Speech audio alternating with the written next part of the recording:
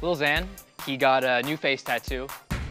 It's a stream of tears coming down his eye. Stop it, everybody. He's 21 and like his career's going really well right now, but God knows when he's 35, maybe it won't be going so good. And he's got all these tears coming down, all this crazy stuff all over his we face. have told you all the time, and you go, who cares? Yeah, but look at this. Yeah, but you got a taco on your ankle. Yeah, who looks at an ankle and goes, oh, you're not gonna hire you? You can't be hired as a flight attendant with that. Why are they against tattoos? It's an appearance-driven industry. It's what the public wants. You got a heart in your butt. What is that going to do to a passenger? Oh, excuse me, I'd like a vodka tonic, and do you have a heart in your butt? It doesn't make any sense. Okay, so raise your hand in here if Lil Xan could be your flight attendant with all those tattoos. That'd be dope. How would you have him as your pilot? I would fly with Lil Harrison Ford over Lil Xan. No way. Well, that's